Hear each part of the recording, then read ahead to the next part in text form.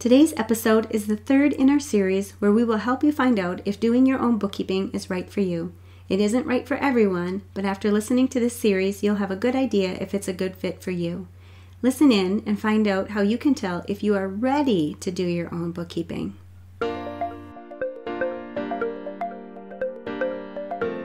You're listening to the Mastering Your Small Business Finances podcast, where we get straight to the point on topics that ultimately affect your bottom line. That's right, as an entrepreneur with a small business, money management, growth, marketing, they all affect your bottom line. I'm your host, Chris Ponick. I'm a certified public accountant, and I've been helping small business owners like you navigate and easily understand these complicated topics for over 25 years. I'm a wife, a mom, a grandmother, and a small business owner myself, so I know your time is valuable. In my free time, I make the best sugar cookies and have mastered an amazing chocolate chip cookie recipe. And that's not just my opinion. You're in the right place. I promise your time will be well spent here. Each week, you'll gain confidence and clarity while making a successful impact on your business and grow your bottom line. Get comfy, grab a cookie, and let's get straight to the point with this week's episode.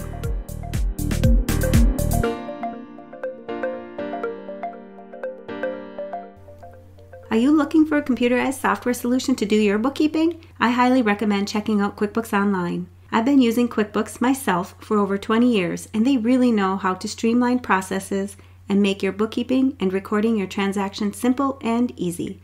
QuickBooks is one of the top software solutions used by small business owners, and I would say that over 95% of my clients are currently using QuickBooks for their businesses. One of the features most of my clients and I take advantage of is the option to set up bank feeds. You simply link your bank account to your QuickBooks account, and QuickBooks will automatically import each transaction into your QuickBooks file. You'll save a ton of time not having to manually enter each of these transactions.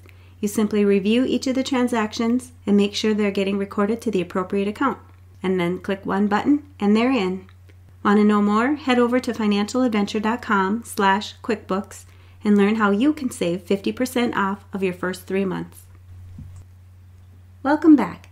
Today we're looking into ways you can tell if you are ready to do your own bookkeeping.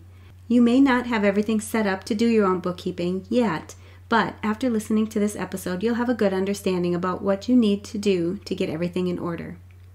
We're going to start from the beginning and make sure you've registered your business and have everything set up to start operating your businesses. We talked in the first episode about how you need to make sure you have separate business accounts. So once you have your business registered, you want to open your business accounts up.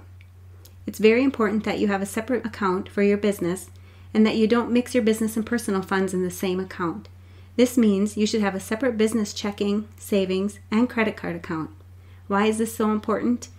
It's going to be a huge time saver if you keep your business transactions out of your personal accounts and vice versa. And number 2, if you're using your personal account to purchase business items, it's a good possibility that you might forget about that and then you won't be tracking those items and you might lose out on any of those expenses that you're using your personal accounts for. We talked about having a process for how to do your bookkeeping, including how you'll record your transactions, how you'll store your receipts, and when you'll do your bookkeeping.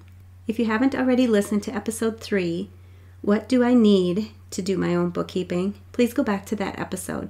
It has a lot of great information you'll need to do your bookkeeping. You'll also want to make sure you have your bookkeeping system in place. Whether you're using a computerized software system or if you're fine with using a spreadsheet or other manual system, that's fine too. Just be ready to start using it. Even if you don't have very many transactions at the beginning, this is a great time for you to get started and learn how to use your system before you have a lot of transactions in the future. Organization is going to be key to your success here. If you don't have these processes in place, you'll find it harder to get started, which will mean your bookkeeping will start to pile up, and yes, it's going to get behind. Before you know it, you're so far behind, you know it's going to take a long time to catch up, and you're going to dread doing it. Or worse off, you won't do it at all. Get everything set up from the beginning so that you set yourself up for success. I always tell my clients that especially when they're just getting going and they have very few transactions. That's the best time to start doing the training. Start learning what you need to do, because it's not going to take you a long time to enter those couple of transactions in, but you'll get the full overview of what you need to do each and every month.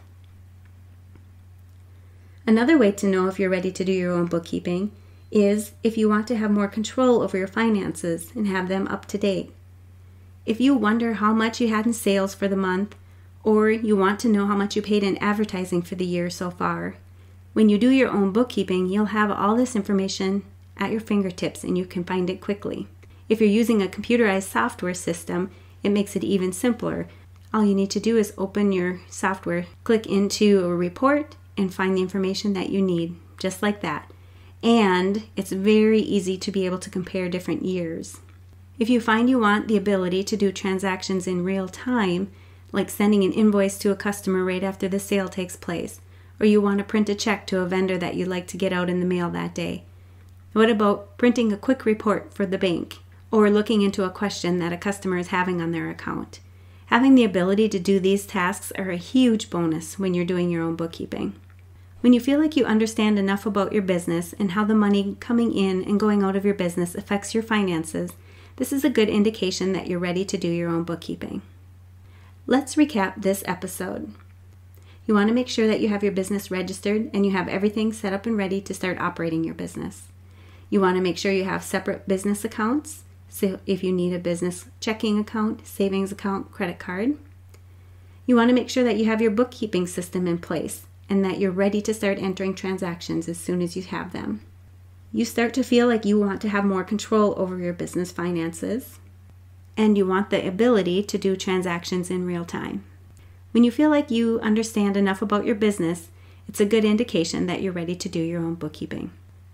If you're considering doing your own bookkeeping, be sure to grab our free guide on the 5 essential strategies for stress-free bookkeeping. Go to financialadventure.com/5essentials to get your copy. That's the number 5, ESSENTIALS. And what's at least one thing you'll take away from this episode that will help your business succeed and grow your bottom line? Do you need to be held accountable? Join our private Facebook group and post your action item. We'd love to support you.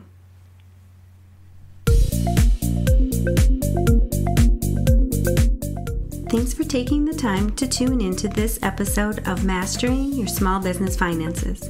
If you enjoyed this episode as much as I enjoyed creating it for you, I'd love for you to give it a 5-star rating and subscribe to the show so you never miss an episode. Visit financialadventure.com for the show notes, links from this episode, and while you're there, leave a comment if you have a topic you're interested in learning more about that affects your bottom line.